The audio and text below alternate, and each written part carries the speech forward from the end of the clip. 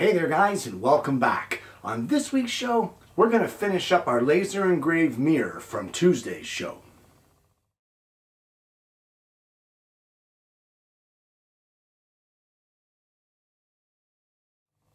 Now on this week's episode of Alternative Tuesdays, we laser engraved a leopard into a mirror.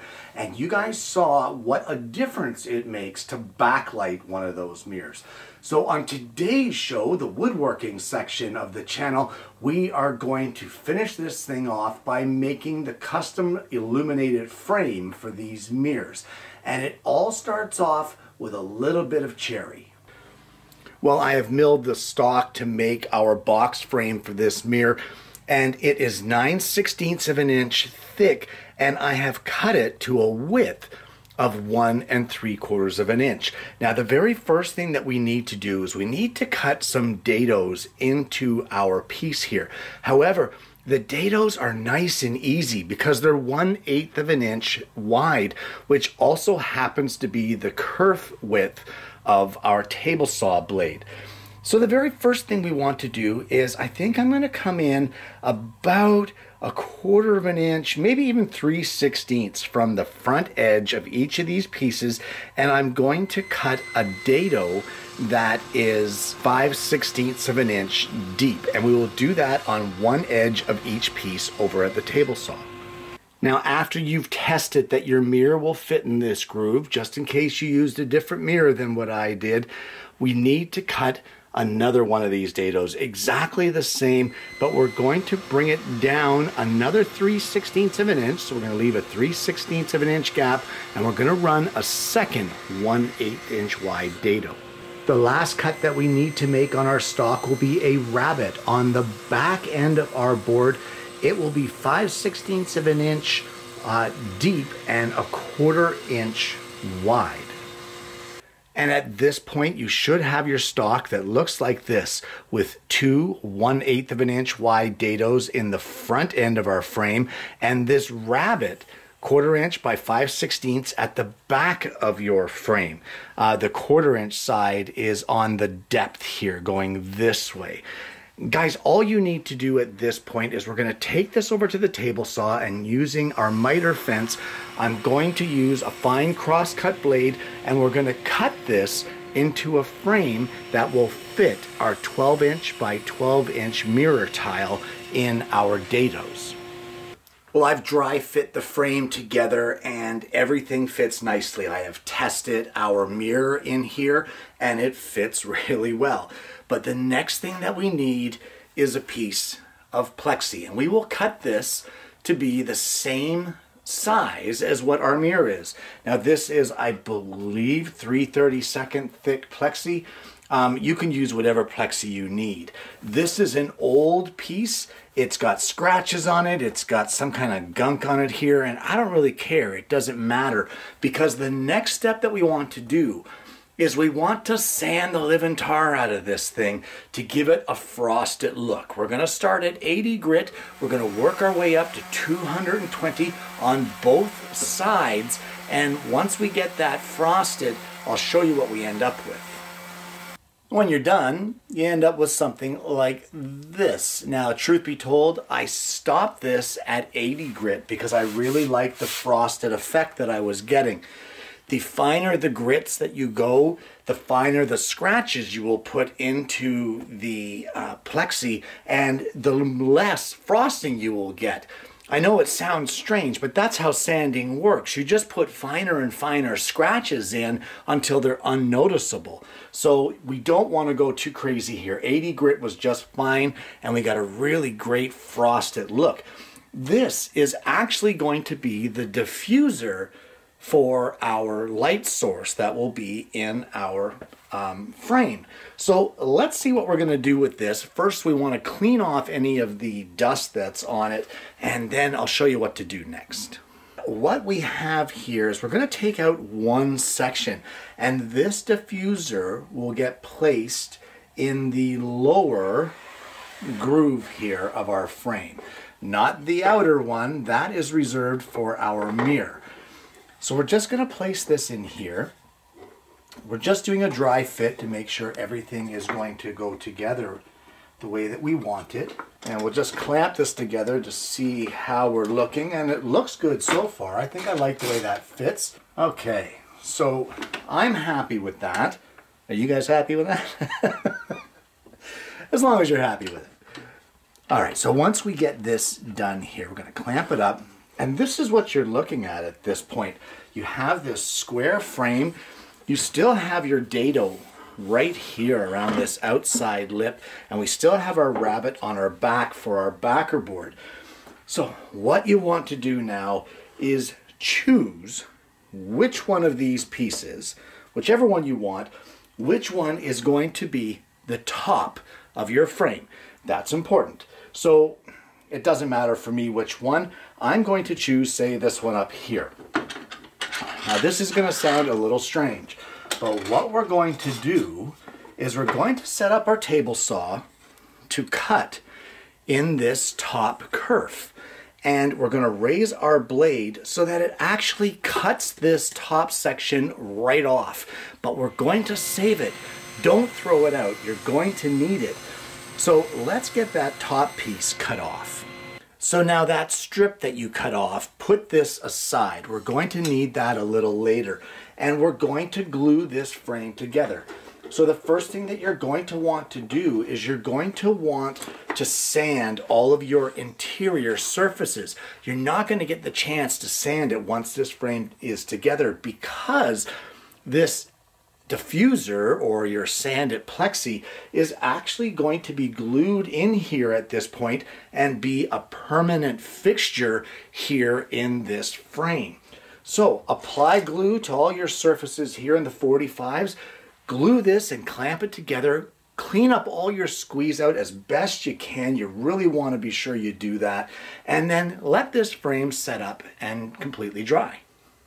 Well, at this point, I have some 1/8 of an inch thick setup blocks. I'm going to use them as spacers. And this piece that we saved, we are now going to apply a little bit of glue to our miters here. And using our spacers, we are going to glue this right here in place at the top of our frame. Well, while we're waiting for this to dry, we can move on with some other steps of the project. And I have cut a piece of 1/4 inch thick hardboard that fits into our rabbet that we cut earlier in our frame. It's got about a 1/16 of an inch of play just to make it a little easier to remove.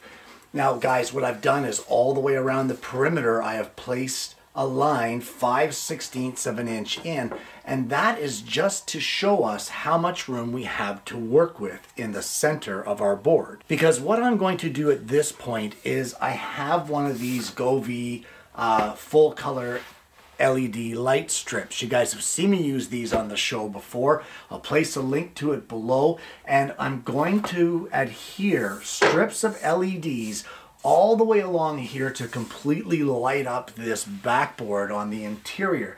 Guys, this is a long process. It's a soldering job. I'm not going to film it. If I've done videos on how to solder these LED strips before. I'll post the link to that below. If you're interested, of course, you can check it out. So let me get all of these light strips soldered and attached onto our backer board, and then we can move on. And 168 soldering joints later, I end up with this. Now guys, this here will now become the backer board that will illuminate our mirror from behind. So at this point in time, what we want to do is we want to give our mirror a really good sanding, round over any sharp corners kind of thing, and then we can move on to the next step. Well, due to the fact that there's going to be an electrical cord coming out of this frame, I don't want this to hang on the wall. I don't want a cord hanging down the wall. I think it would look hideous. So I want this to be a standalone frame. So what I have done is I've made a couple of simple brackets. They have a notch cut out in the top of it that coincides with the thickness of your frame. I've got a little bit of a radius. They're 4 inches long. Guys, these can be anything you want them to be. And all we're going to do is I am going to glue these in place about an inch in from each end. I'll make sure that they're square so that they look good, and they will serve to allow the stand to be, or the frame rather, to be sturdy while it's standing in place. Now, one thing I want to point out is that we're going to attach our backer board, but you want to make sure that the groove that you place here at the back is not so deep that it encroaches here on our rabbet. Just in case at some point in time you need to remove this backer board so that you can get in here and work on the LEDs. So should something burn out or short out, you want to be able to remove that. So try not to go above that rabbet's edge. Now guys, with this done now, I want to drill the frame out for the photo turns that we're going to use to hold our backer board in place. So we'll just place our backer board into our frame. I have these brass photo turns. I'm going to drill out the holes and we will screw our photo turns in place in order to hold our backer board. And what you end up with is this. So at this point, guys, other than applying the finish, this project is pretty much complete. So all you want to do is take your engraved mirror, and in that slot at the top, we will just gently lower this into the frame, just like that. And while it really doesn't look like much like this, once you backlight it, guys, check that out. That looks fantastic. And of course, with the color change LEDs, you can change it however you wish, whatever you see fit, whichever you think matches the engraving that you have in the frame. So a little bit of extra versatility. And with these kits, it also has a remote, of course, which also helps. So guys, that is the project. And I don't know what you think, but I think that looks amazing. And there you have it. Framing your laser engraved mirror tiles. Guys, this is a fantastic project. It's a lot of fun and it has some great skill builders. One of the most important skill builders here is measuring.